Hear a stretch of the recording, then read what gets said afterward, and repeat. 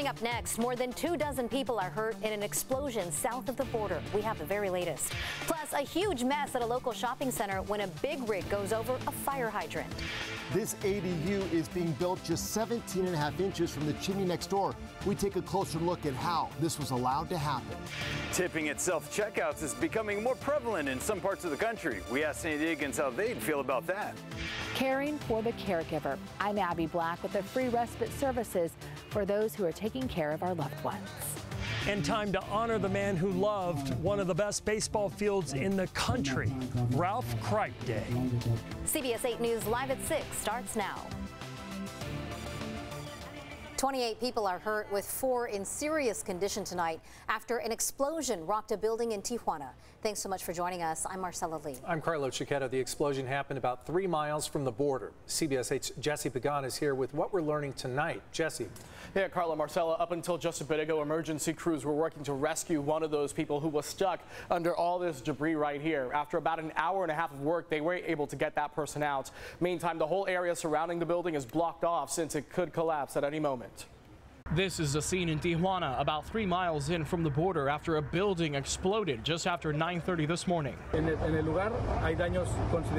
Tijuana's Secretary of Citizen Safety tells us the greenish building here is considerably damaged and compromised. Crews have been working to stabilize it so they can go through it. For more than an hour, they worked to get one person stuck under the rubble out. Y también se ha ordenado supervisar toda la cuadra. We don't know exactly what happened, but the secretary says crews have blocked off and will be monitoring the entire block in case of a gas leak or anything else that could trigger another blow. 911 calls this morning reported the sound of an explosion for blocks out from the building. Safety drones also caught it. Civil protection officials say a gas leak caused an explosion at the building 4 years ago, and the apartments on top were not supposed to be livable. Yeah, officials tell us the person rescued from under the debris was pinned at the waist with first and second degree burns on half their body.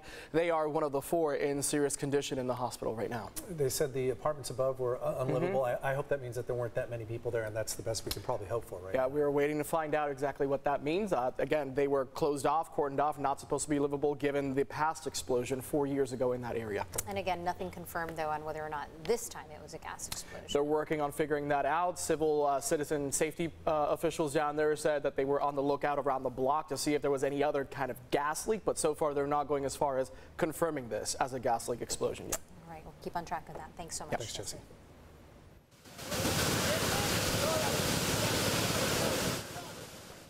Wow, take a look at the parking lot at the Hub in Hillcrest. Tonight, it is dry and back to normal, but as you can see, that was not the case earlier today. San Diego police say a big rig driver accidentally ran over a fire hydrant near the loading dock at the Ralphs on University Avenue, causing this big mess. Several feet of water flooded the parking lot and went over a slope, actually bringing down a tree right there and spilling mud onto nearby Washington Street and on the 163 below. It took firefighters about 45 minutes to get the flow under control. The exit from Washington to 163 was also closed for a short time.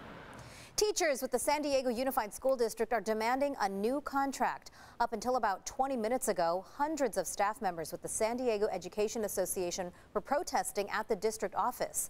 SDEA says they've had 15 bargaining sessions with the district and still no contract deal has been reached. In the latest proposal, educators say they want more school counselors, nurses, and elementary teacher prep time.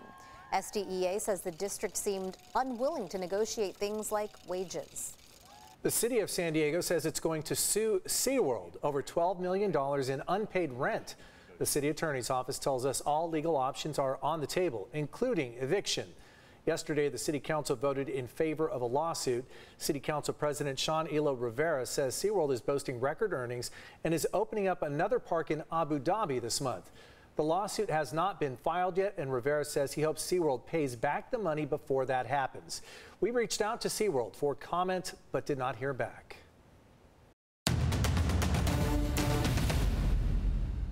There are questions tonight about cannabis packaging and if it's too appealing to kids. Public health groups and the California PTA think so. As our political reporter Morgan Reiner tells us, it's why one state lawmaker wants to end the practice of selling cannabis with packaging that makes it look like candy. It's packaging like this that Assemblymember Jackie Irwin says appeals to kids. Poison Control Center's calls due to pediatric cannabis exposures have skyrocketed since 2016. California Poison Control saw 200 reports of cannabis ingestion in 2010.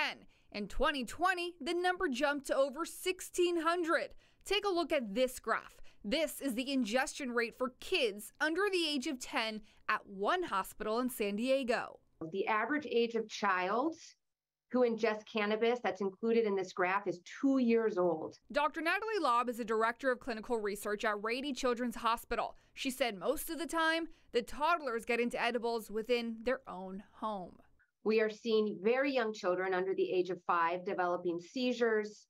They stop breathing, their heart stops, they need to be admitted to the intensive care unit, and some of them even tragically die. So Irwin proposed AB 1207, which would prohibit the production and sale of cannabis products that look like candy, soda, and snacks. Why isn't this already a law in the books? Because there's big scare tactics that if we do not advertise with cartoon characters, we will not be able to bring in the revenue cannabis industry has promised. She says there is already existing language in law about attractiveness to children, but it's not as clearly defined as needed. How will it be enforced if passed? Department of Cannabis Control would be enforcing on a case-by-case basis. Maisha Bahati owns Crystal Nugs in Sacramento. As a legal cannabis shop owner, she told me she supports this legislation. She said protecting kids should be the top priority. Morgan Reiner reporting for us. Thanks, Morgan. The city of San Diego is taking its next step to make the Gaslamp Promenade walkable for San Diegans. Today, city leaders unveiled new bollards that will ultimately stop traffic. The goal is to close Fifth Avenue to cars from noon to 2 a.m. so that pedestrians have a safe place to walk. When not in use, those bollards will be stored in racks on street corners. City crews will install more of these at every crosswalk along Fifth Avenue from Broadway to K Street. Still ahead tonight, do undocumented workers pay taxes? We verify. Plus, the county admits taking millions of dollars from foster youth, where the money went, and the push to change state laws. And the craziest thing happened today at the coast. The sun came out in the month of May, and temperatures reflect that. 70 downtown. I'm meteorologist Sean Stiles with your microclimate forecast. And when it comes to Alzheimer's and dementia patients, who's taking care of the caregiver? Up next, some of the free resources that are available.